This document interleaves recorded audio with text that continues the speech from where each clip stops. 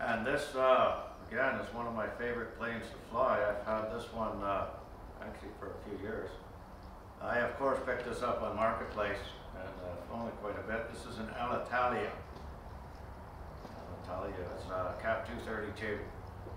I think out of all the big stunt planes I've flown yet, this is the only one that I have left that I haven't smashed into pieces yet. So I'm pretty sure that these Cap 232s are a little easier to fly than most other stunt planes, maybe. I don't know. But anyway, for some reason, this one has lasted me quite a few years, even though it was kind of used when I got it. But of course, we have my favorite engine up in the front. This has got a big bad Moki 210 in it.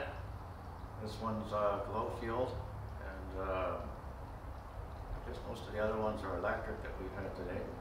But anyway, bring it on in and have a close look, Kurt.